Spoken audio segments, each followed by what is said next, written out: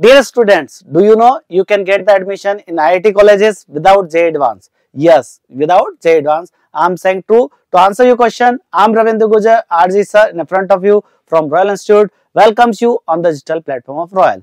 Today, I will tell you the 7 ways through which you can get into the IITs.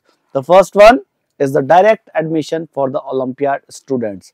Now, the IITs are recognizing the exceptional potential of Olympiad students and offering them direct admission to the BTech and BS program. This year 2025 and 2026, IIT Kanpur is providing the admission in their respective branch like chemistry, bioengineering and bioscience, statistics branch, mathematical and economics branch.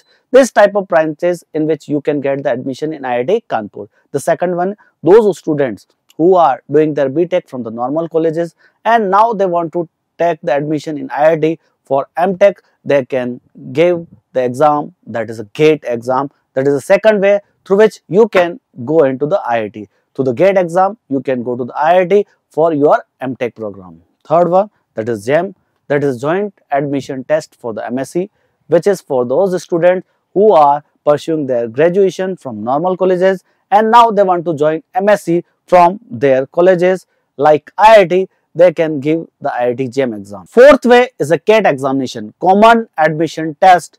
It is examination for the MBAs and management students, for non-science students as well as for science students. Fifth one is HSSE. What is HSSE? Humanities and Social Science Entrance Test. It is a 5-year integrated course in which a student go to the IIT. IIT also provides the certification course for the short duration just like cloud computing, UCEED and SEED.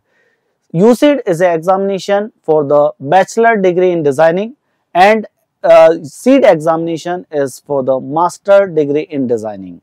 AI and many other branches, so student get also admission in IIT. So these are 7 ways through which student get into the IITs. Thank you for watching this video.